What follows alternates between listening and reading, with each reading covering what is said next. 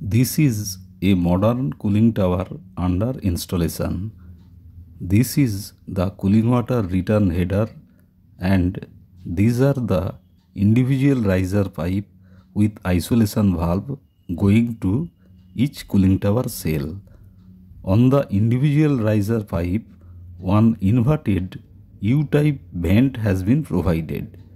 Size of this vent is same as size of the riser pipe, and height of the vent is about 2 meter above the cooling tower fan deck level, so that return water will go to cooling tower cell and will not come out through this vent line. Now, what is the purpose of this same size vent line?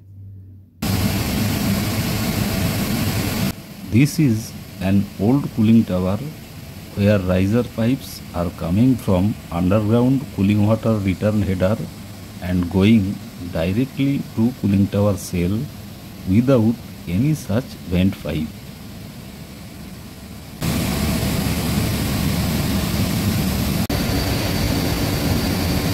This is also an old cooling tower where riser pipes are coming from underground cooling water return header and going directly to cooling tower cell without any such vent pipe.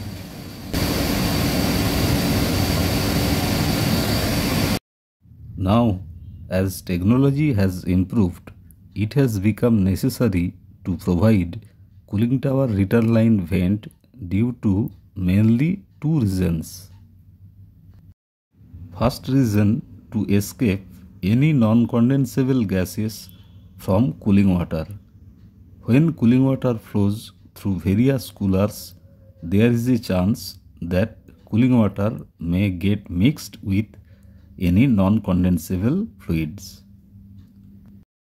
Second reason of this vent line is, in case of any sudden rupture of cooling water return line or rupture of cooler tubes, lot of water will come out from the cooling water return line suddenly, causing partial vacuum in cooling water return line.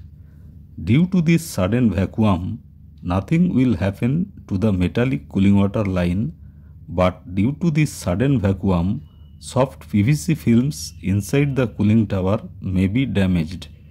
To prevent this sudden vacuum, this vent line has been provided.